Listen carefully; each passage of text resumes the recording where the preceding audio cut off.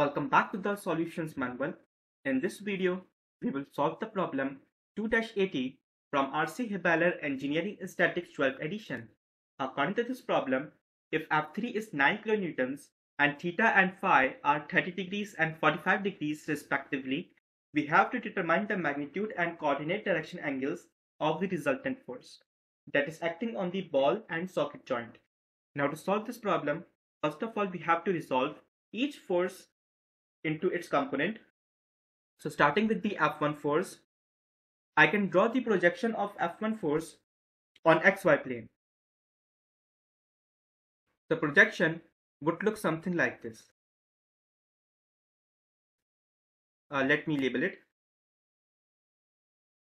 So this is F1 cos 60 and it is the projection of F1 force on XY plane.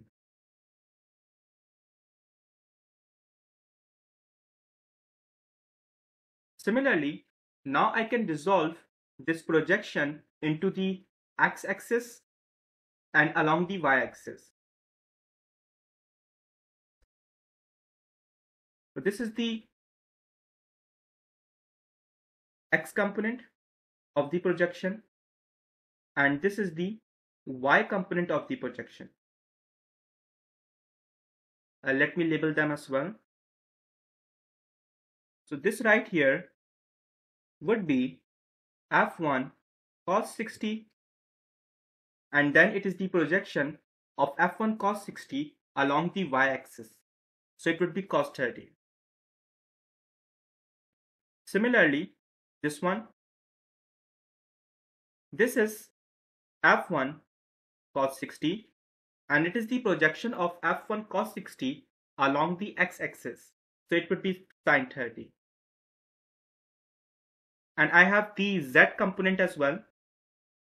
So the z component would look something like this.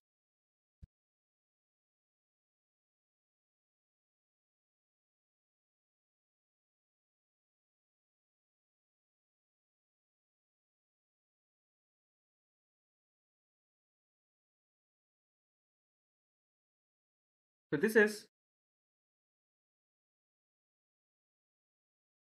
F1 sin 60 and it is acting in the negative direction of the positive z axis. Now I can resolve the F2 force into its component. So it has one component in the x-axis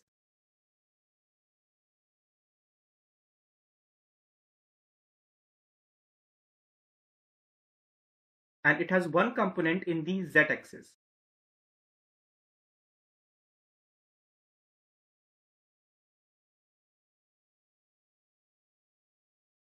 Alright. Now we have to find this angle. Let's call this alpha. This angle is same as that angle inside. So we can consider this 3, 4, 5 triangle. So we have this 3, 4, 5 triangle. Oops. So we have this 3, 4, 5 triangle.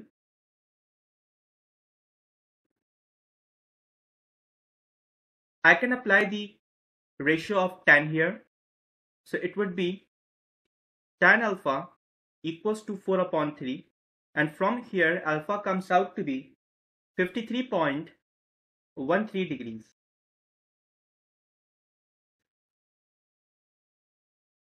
So it would be, if I label it, it would be F2 sin alpha. And this horizontal component would be F2 cos alpha. Now we have the F3 force. So again, I can draw the projection of F3 force on the XY plane. So the projection would look something like this.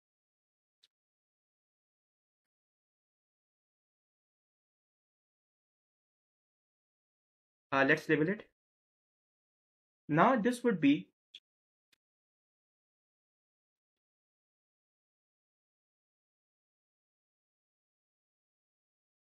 F3 cos phi, and it is the projection of F3 force on the xy plane. Again, I can resolve it along the x and y axes. So I have this is the projection of F3 cos phi along the x-axis, and this is the projection of F3 cos phi along the y-axis. Let's label them as well. So this is F3 cos phi into sine theta. Similarly, this horizontal component is F3 cos phi cos theta. Again, I have one component in the z direction. So it would look something like this, acting vertically downward. Let's label it as well. So it would be F3 sine phi. Let me write it properly. This projection is basically F3 cos phi. So now we have resolved each force into its component. So I can write them, the F1, F2, and F3 force, in terms of Cartesian vector form. So it would look something like this.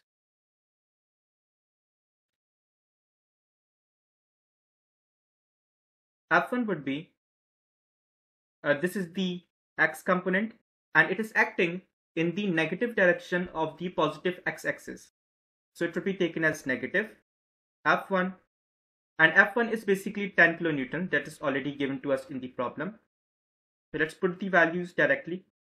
So it would be negative 10 cos 60 into sine 30 I, plus I have the y component, this component basically, and it is acting in the same direction of the positive y-axis.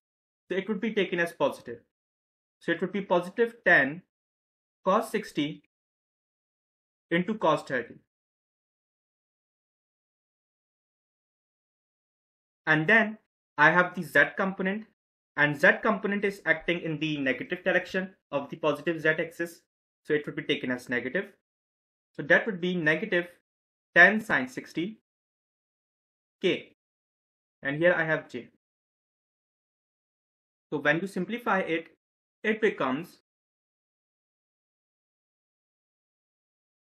negative 2.5 I plus 4.33 j minus 8.66 k. Similarly, we can express the F2 and F3 force. So now F2 force in terms of Cartesian vector form could be written as, it has x component, and it is directed in the negative sense of the positive x direction. So it would be taken as negative 8, because the magnitude of F2 is 8. Negative 8 cos alpha, and alpha is 53.13 degrees. Plus 0j, because it has no component along the y-axis, plus the z component, and it would be taken as positive because it is directed in the same direction as the positive z direction. So it would be 8 sine alpha, and alpha is 53.13 degrees k. So when you simplify it, it comes out to be negative 4.8 I plus 0j plus 6.4 k. Now we have to do the same for the F3 force. So F3 force in terms of Cartesian vector form could be written as, it has the component along the x direction, and it is acting in the same direction as the positive x direction. So it would be taken as positive. So we have F3, and the magnitude of F3 is 9 kilonewtons, theta is 30 degrees, and phi is 45 degrees. So it would be a 9 cos 45 degrees into sine 30 I, plus it has the y component, but it is directed in the negative sense of the positive y direction. So it would be taken as negative 9 cos 45 degrees into cos 30 j, and it has the z component and it is acting in the opposite direction of the positive z axis, so it would be taken as negative.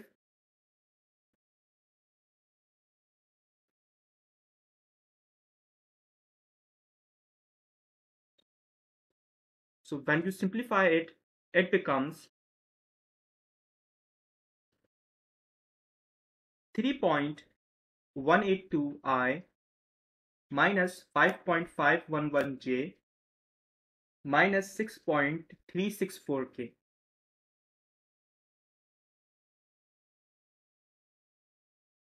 Alright, so when I'm going to sum these forces, my answer would be the resultant force. So F1 plus F2 plus F3 has to be Fr, the resultant force. So it would be negative 2.5 I plus 4.33 J minus 8.66 K plus negative 4.8 I, the F2 force, plus 0 J plus 6.4 K plus the F3 force, that is 3.182 I minus 5.511 J minus 6.364 K equal to the Fr. So when I simplify it, it becomes negative 4.118 I minus 1.181 J minus 8.624 K equals to the Fr, resultant force. Now to find the magnitude, we can apply the Pythagoras theorem. So it would be square root of negative 4.118 square plus negative 1.181 square plus negative 8.624 square. So when we simplify it, it comes out to be 9.63 kilonewtons. So this is our first answer. Now we have to find the coordinate direction angles. So to find the coordinate direction angles, we know that we have three coordinate direction angles. So cos alpha is equal to the frx divided by fr. So alpha would be cos inverse of frx, and frx is basically negative 4.118 divided by the fr, and basically fr is basically 9.63. So when you solve it, it comes out to be 115.32 degrees.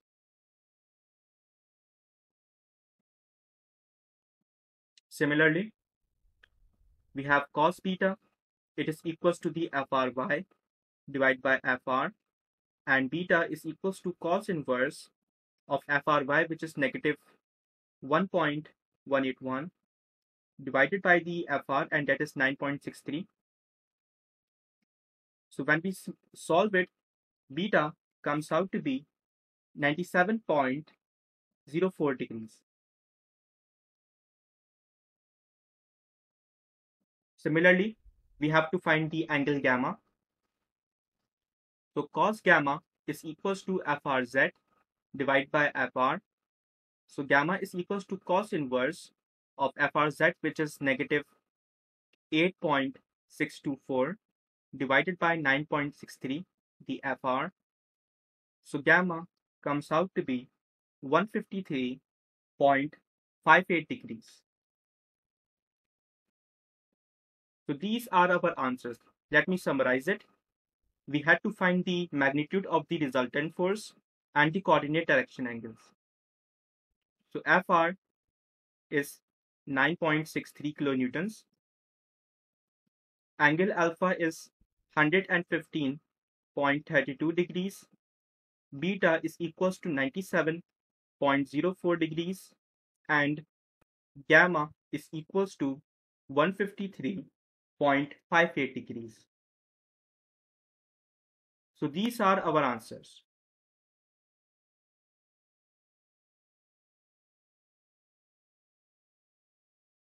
So this is it for this problem. I hope you will find this video helpful. If you do, please make sure to subscribe to this channel and also turn on the bell icon for the daily updates. And if you have any questions or any doubts, then you can ask it in the comment section and I will answer it as soon as possible. If you have any of the doubts or any questions in the resolution of the force components in this diagram, then feel free to ask in the comment section and I will answer it as soon as possible. Thank you.